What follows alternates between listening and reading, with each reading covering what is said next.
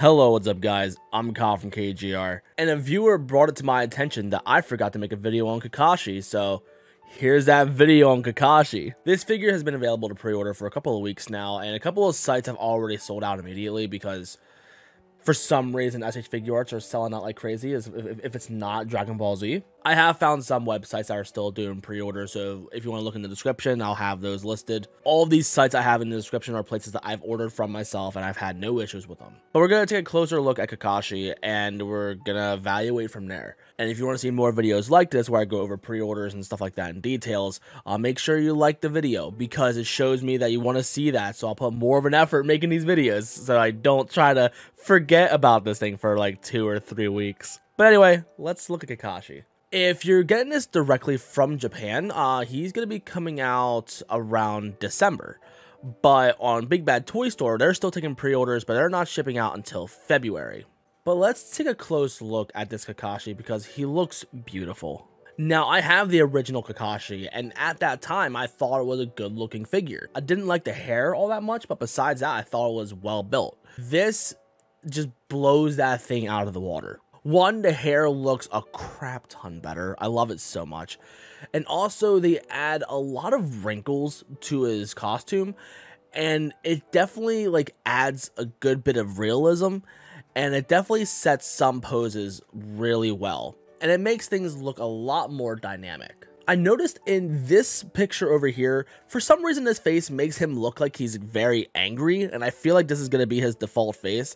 And I noticed also, it's really hard to tell in this picture, but I've noticed in other ones where if you zoom in on it, you can see there's like lines and stuff added to emphasize on the eyes. They've done that for these new Naruto figures, and it looks fantastic. But here on Kakashi, it just makes him look very angry.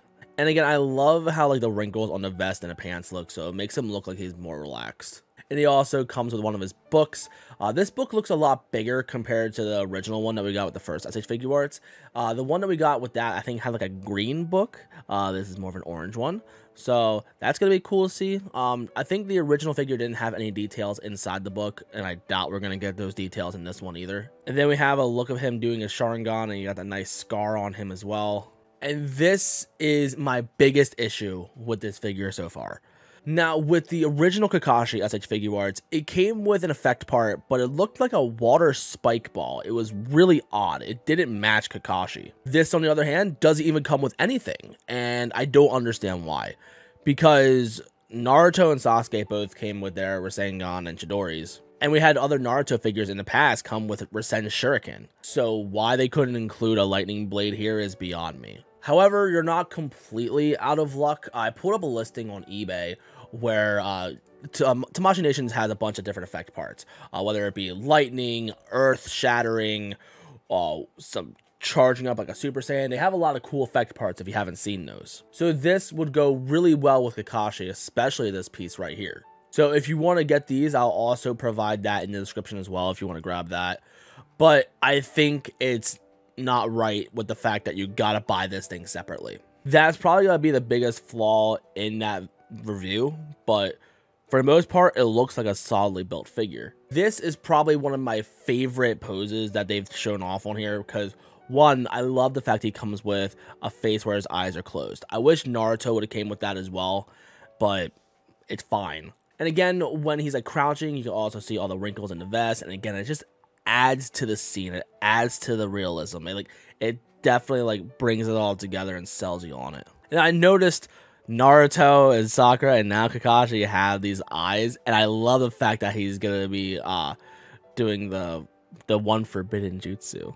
It brings me back to one of the scenes from the Naruto Storm 2 game. I love it so much. And then we just get another dynamic pose, and again, with the bottom of his vest like being a separate piece, it allows him to have that better ab crunch. Like, it's gonna be a fantastic figure.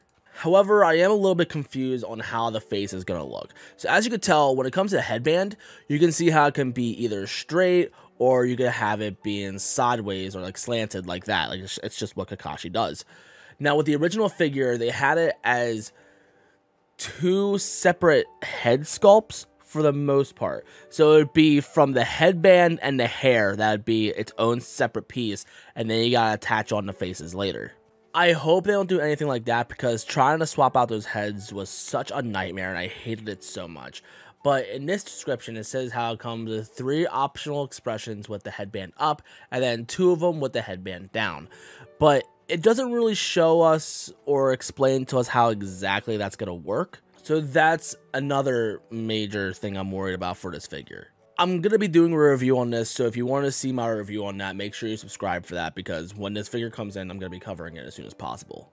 Although Kakashi does look really cool, he does look like he's going to disappoint with the fact that he has no lightning blade, and I'm very, very concerned how that head's going to work out. So let me know in the comments, do you plan on picking this up yourself, or are you going to wait until reviews go up?